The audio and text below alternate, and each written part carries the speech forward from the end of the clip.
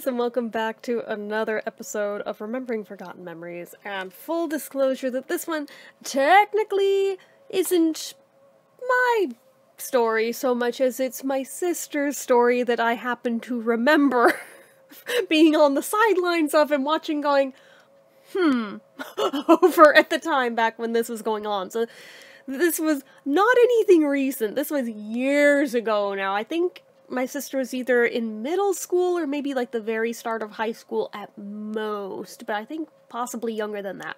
So she and her friends used to go to like this Christian summer camp every year. No, I cannot speak on what it was like because I never went to it myself. She went to it. You'd have to take it up with her. Hopefully she won't kill me for telling this story, but I randomly remembered it like a week or two ago and was like telling somebody about it just because I was like, it was so random. I forget what even reminded me. And they're like, you should do this on that series you do. I was like, you're right, I should. So forgive me if I either get the details wrong or if you're like, how dare you tell my story? But anyway, so they went to this summer camp every year and it was weird by her own admission in hindsight. Like every year, very strange. Certain things on YouTube she's shown me about this place. Definitely eyebrow-raising, side-eye inducing, but not, like, bad so much as just weird. But anyway, so she'd go there with her friends and everything. They would, like, save up and do their fundraisers the whole school year and then go to that for a couple weeks or however long it was. And she loved it at the time, so it is what it is. She loved getting to go to this with her friends.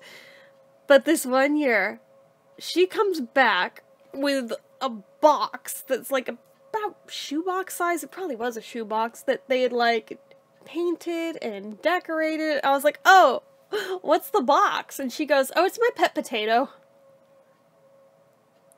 I'm sorry, what? Run that past me again. She's like, oh, this is William, my pet potato. William the potato. And before anyone in the VC says it, no, this was years ago and I did not come up with this name. I actually had to ask her, hey, remember when you had that pet potato? Super random. What was his name? Swear to God, she told me it's William. Anyway, so, William the potato. Don't know why. She to this day cannot tell me why either. She doesn't know. Just, it was its name. She's like, oh yeah, it's my pet potato. My friends and I have shared custody of him. What? Like on top of pet potato, but I'm sorry, what? So, decorated box, they made it a bed inside the box and everything. I guess this is like the Gen Z version of the pet rock. I don't know. I'm not here to judge. I was just like, okay, alright. You and William have fun. And I thought it was just like her being weird, but no. Her friends would like come over for sleepovers and trade off who had the potato. It was like a whole ass thing. And I remember there was like one sleepover they had, because a lot of times they'd leave the door open. They weren't exactly quiet. They were basically like doing their own iteration of like Maury Povich with like the paternity tests for the potato. They hauled a whole ass sack of potatoes from the kitchen upstairs to paternity test the potato. Which, I mean, in hindsight, I'm like, you know what? Gold star for creativity. Gold fucking star for creativity. I can't even knock that. That's hilarious. But, like, and I think that was the thing that randomly made me think of the other day, was remembering that. And I was like, I don't even know. But there was like all these weird ass things with the potato, and they came up with like the potato's backstory and lore about the potato and his whole character and his life story. I think they even like let him have a potato baby at a certain point.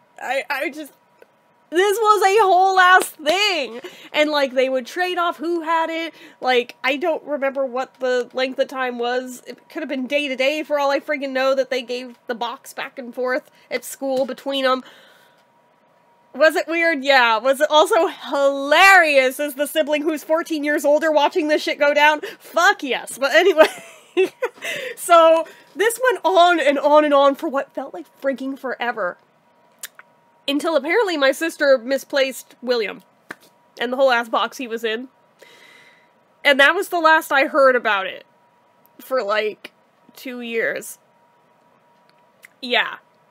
It wasn't until there all of a sudden was like a horrible odor in her room, and she was trying to figure out what the hell is that?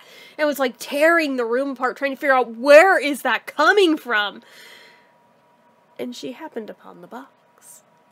And she opened the box. Oh, God! It smells like something died in there, and anyone who has ever smelled a rotting potato will never forget that smell. It's not the only time I've ever smelled one. We have occasionally had, like, a sack of potatoes that, like, got buried in the back of the pantry, that got forgotten about, and we've had it happen a couple times on top of this, so I know that smell entirely too well, but, oh God, it is bad.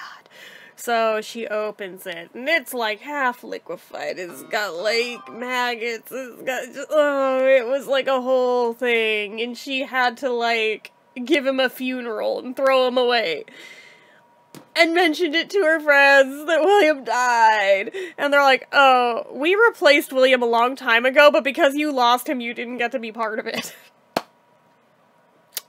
Which is typical, like, middle schooler / early high schooler logic, I guess. But, like, three of my friends at the same age, yeah, that checks out, actually. But, oh my God, just the whole ass thing. And she would, like, still mention the potato from time to time. And I think one of their friends, as a consolation thing afterwards, like, gave her a Polaroid of the new potato, or were like, here. You can have this as a keepsake. If you lose this, it won't matter. It's literally just a Polaroid of a freaking potato. That's William on it.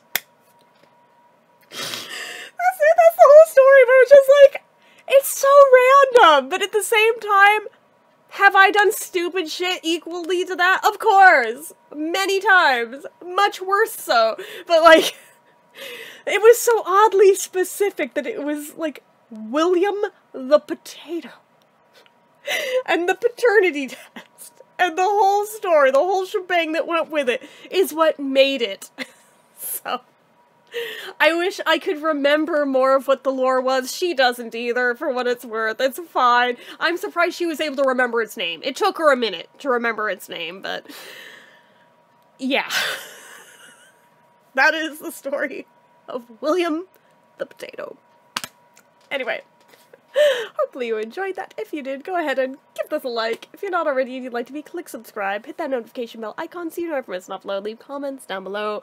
Make sure you're following my social media accounts, my Facebook fan page, my Twitter, my Instagram, my eBay, my Reddits, everything and more. It's all down below. And if you'd like what I do here on this channel and you'd like to help support it, the donation link, as always, is down in the description.